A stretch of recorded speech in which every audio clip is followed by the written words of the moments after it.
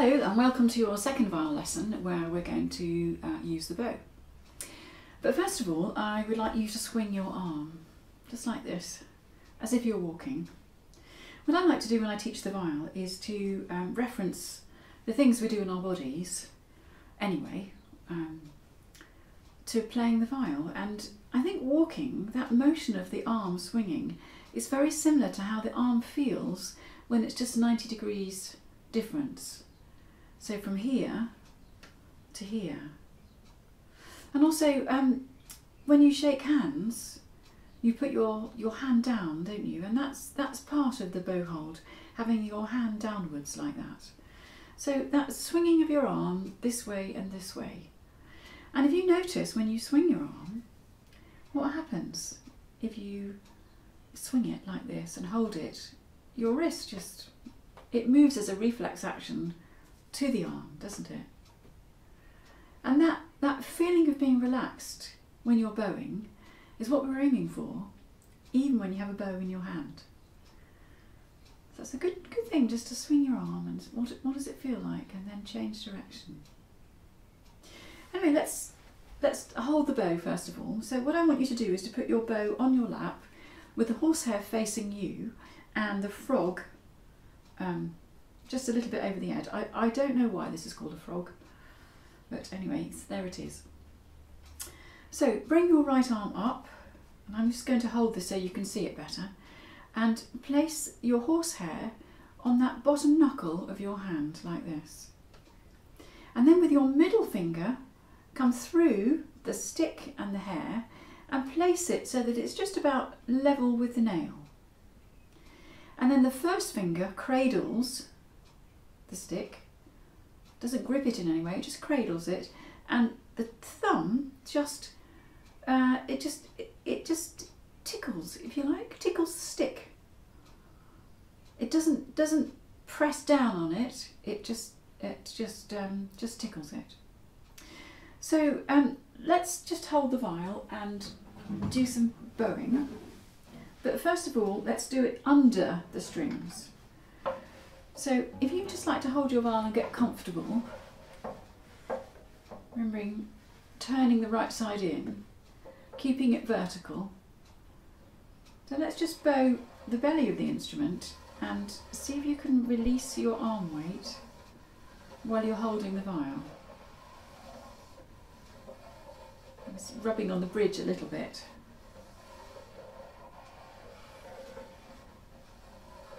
And then when you've done that, put your bow, let's have your bow on the C string at the tip, that's this end. This then is called the heel. And then hold the bow with your left hand and then move your arm up and down the bow. Again, feeling the arm weight, what that's like. Now, if you have a look down here, down the string, and tip the bow forward onto the E string, making sure you've got a little bit of clearance either side, hold the bow again, and then change that arm position. And let's do the same thing for the A string. So can you see that your arm's coming further around? Like this. And then if we were to do it to the D string, you can see how far that's round. And this makes perfect sense now, doesn't it, of having the viol turned in. If we turn it back, look how much further I have to go. It's a long way, isn't it? So that's a really important part of posture with our bow, to consider the bow. I'm just going to put the viol down again. One of the things that my students ask me sometimes is how tight to tighten the hair. And I think this can depend a lot on the density of the stick and what the stick's like, but if your bow starts to look like it's got a big camber on it, and Robin Hood could ping a bow off it and then it's too tight. If when you put the bow on the string and your second finger is a bit floppy, well too floppy, and the bow stick is grating on the string, then that's too loose.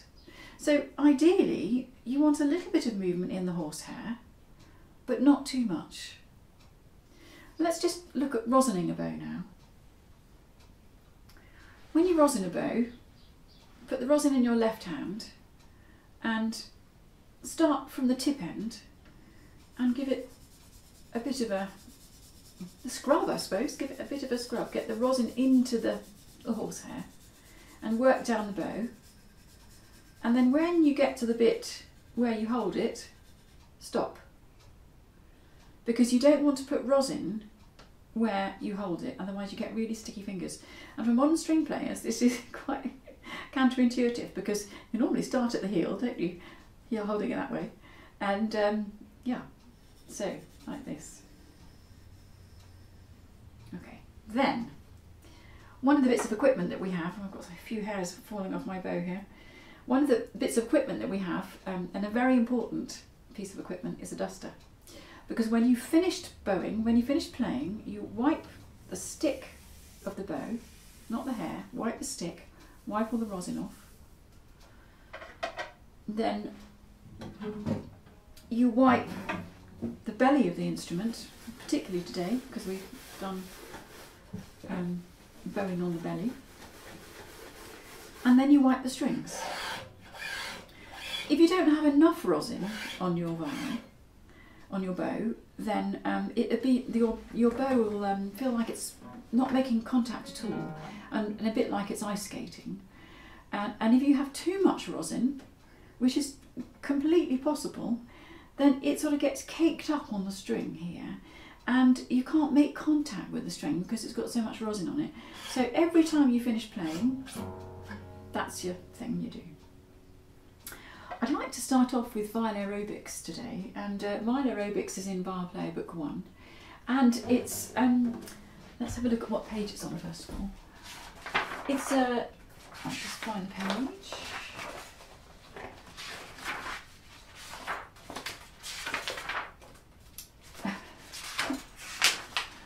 It's on page 14, and it's an exercise, a bow exercise that I've developed throughout this series, where you play 8 C's, 8 E's, 4 C's, 4 E's, 2 C's, 2 E's.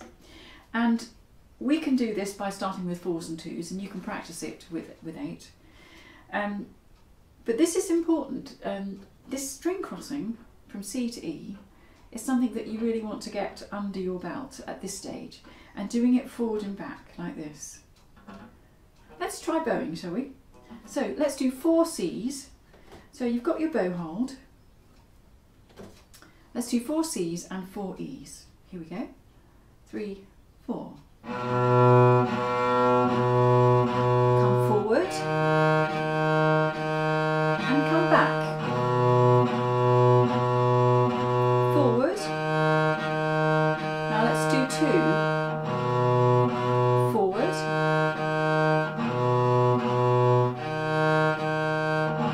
And then 1.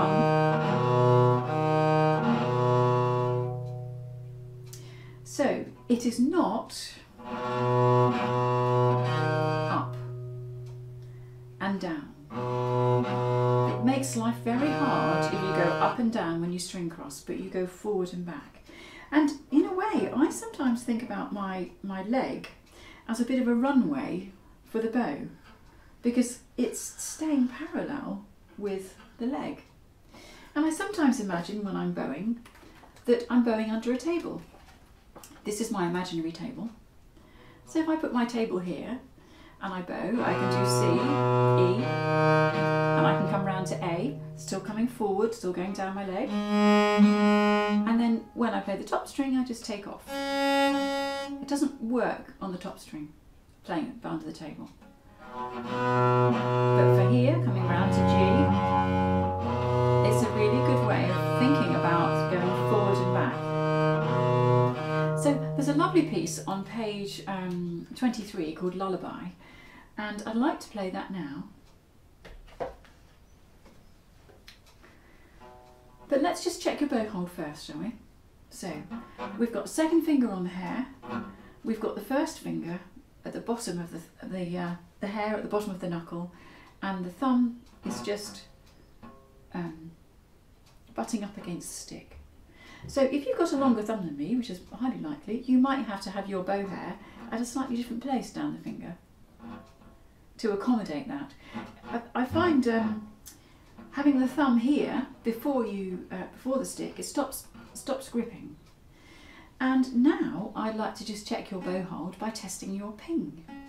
And ping is where you just knock the bow off, and if your palm is vertical here, which it is, hopefully, and not like this, if your palm is open, then it reduces the pressure on the second finger, and you feel like you're going to drop the bow.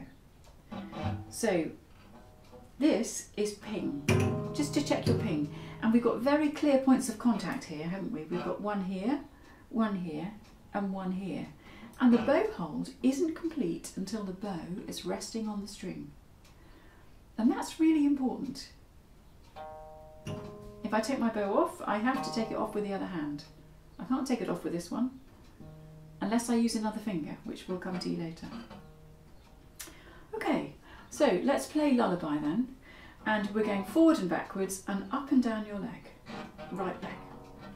Here we go. 3, 4.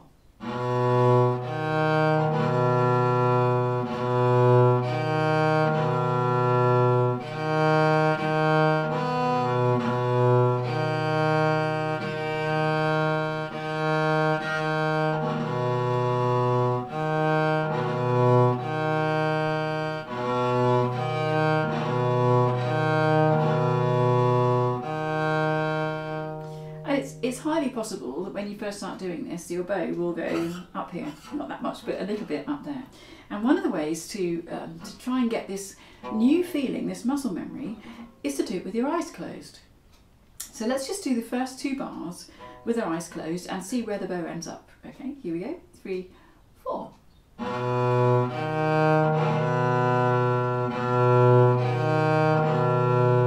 So where's your bow? Did it stay in the same place? It's a completely different feeling, isn't it? And when we play the viol, we're usually looking at music and we're not looking at this. So any chance we get to put all this new muscle memory on autopilot is a really good idea. So memorise and play with your eyes closed as much as you can to make you feel what this is like with the bow on the string. So let's play Lullaby again, and I'm going to play the bottom part, and we can play that together, and your bow is going to go forward and back, not up and down. When you come back to the C string, it's still level. Okay, here we go then. Ready? 1, 2, 3, 4.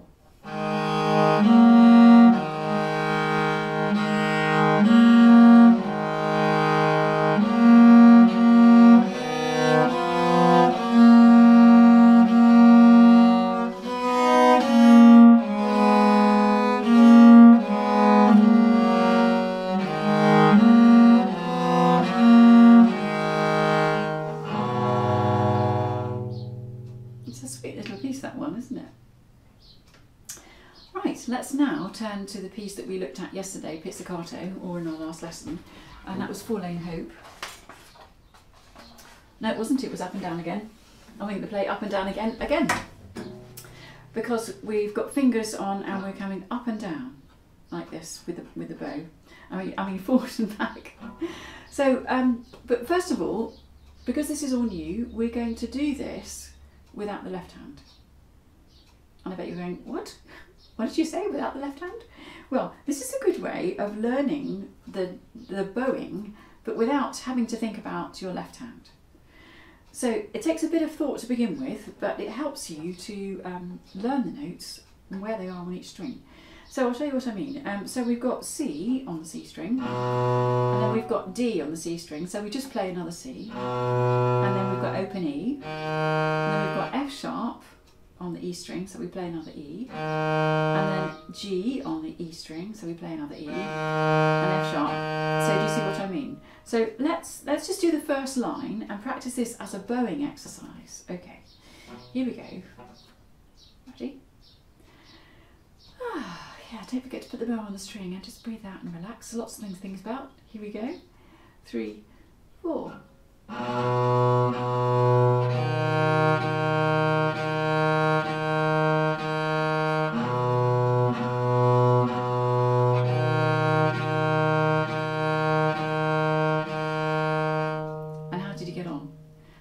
that make sense? Should we do it again? You're thinking quite hard probably.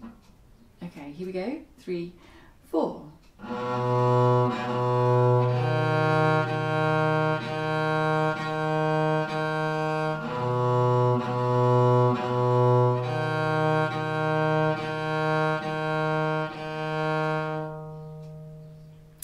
Have you noticed that when you take your bow off at the moment, because I haven't told you how to take it off, you're using your thumb to grip the stick? The idea when you take the bow off the string is to use the next finger, the ring finger or the third finger, and the bow lifts off like that and takes the tip of the third finger, takes all the weight. And can you see how it changes the position of the palm? The palm comes upwards, doesn't it? So if you remember, I said not that long ago that if you have your palm upwards, it doesn't make the bow hold very secure. So at the beginning. So if you take the third finger off when the bow goes onto the string, your palm returns to its vertical state. So lifting the bow off with the tip of the third finger and putting the bow on, off and on. And we'll come to do more of that in the next few lessons. But it does certainly stop you gripping the bow with your thumb and first finger when you're lifting it off the string. Okay, let's see if we can do this now with the left hand. So we're putting a left hand on like this, bringing it up and round. And the further down we go on the strings, the higher the hand, and the further back this way we go, the lower the hand. But we're going to start in the middle now, and we're going to hold first finger down. Okay, so bow on the string, here we go. And we're not going to hold first finger down for the first note though. Okay, here we go. 3, 4.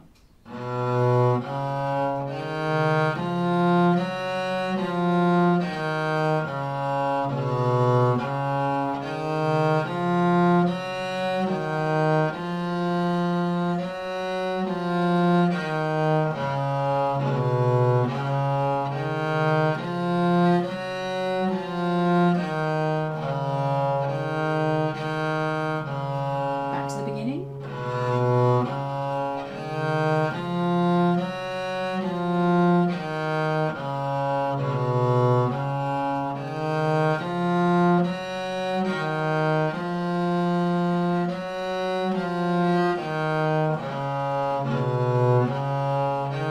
Second time bar.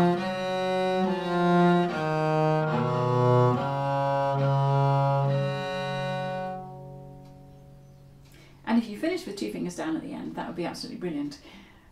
We want to try and hold as many fingers down for as long as possible to get the most of the resonance wherever we play on the viol. So think about keeping your fingers down rather than lifting them up completely. And you know, the reason that we did this piece in our last lesson, the first lesson, pizzicato, is that I wanted to demonstrate how if you learn things pizzicato and then you do it with the bow without the left hand, what you're giving yourself chance to do is to learn this and to learn this separately. Then you put it together. And I find generally it's a quicker way for people to learn rather than doing too many things. I think when we look at notes on the page and we look at the left hand, we think, well, this is either a right note or a wrong note. And then if the bow is on and the hand tightens up and the bow direction isn't right or whatever, it often gets missed. So what can happen is that after a while, your sound doesn't develop in the same way your left hand does. So if you take as much care with the right hand as you do with the left hand, then both of these things, you learn them together and they improve together. Anyway, that's it for today, and I'll see you at the next lesson.